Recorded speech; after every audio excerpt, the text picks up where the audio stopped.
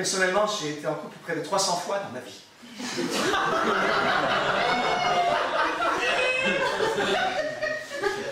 Rarement plus de 24 heures, je sais pas. Mais là, il y a un certain temps, j'ai vécu une histoire avec une fille et ça a duré près de 3 mois. Donc 3 mois, pour moi, j'avais déjà réservé un caveau pour qu'on soit enterrés ensemble. Quand j'étais petit, avec ma mère, on prenait le bain ensemble.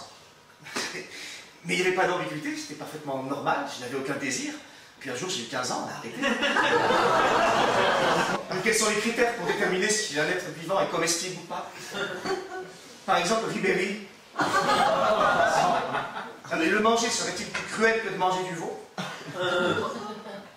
Si à l'époque il fut envoyé en centre de formation, à la place on l'avait envoyé à l'abattoir, sa mère ne devait pas ressentir la tristesse qu'éprouve une vache, en voyant son petit lui être retiré et conduire à des morts que la prescience de son instinct maternel lui a bien reçu.